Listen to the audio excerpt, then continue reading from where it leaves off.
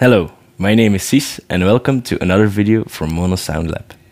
In today's how-to video, I'm going to show you how to create a vocal cue track for Ableton Live for backing track purposes. What's a vocal cue?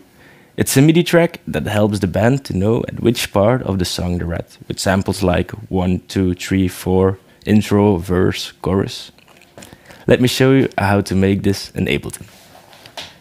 Here I prepped a session with a song that has 2 bars of intro, 4 bars of verse and 4 bars of chorus.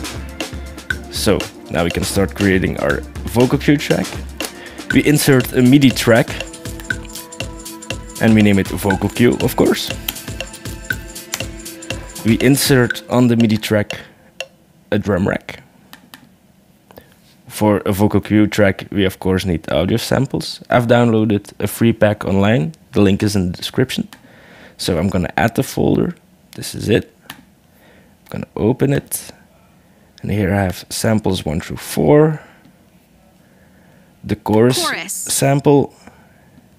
And the verse sample.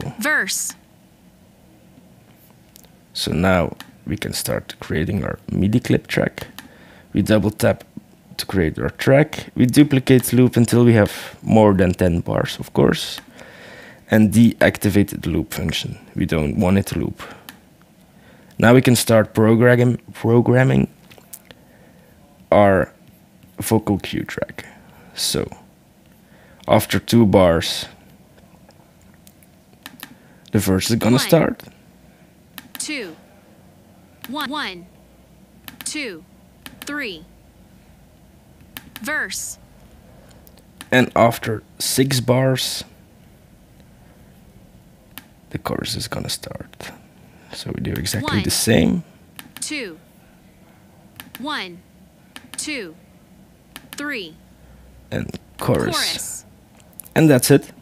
Now we've created a vocal cue track for this song.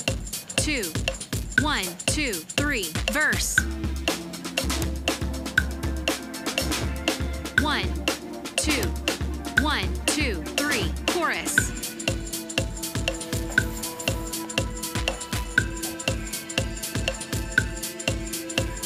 That's it. I hope you enjoyed the video. If you have any questions about Ableton Live, especially for backing tracks, please let us know in the comments below. And till next time.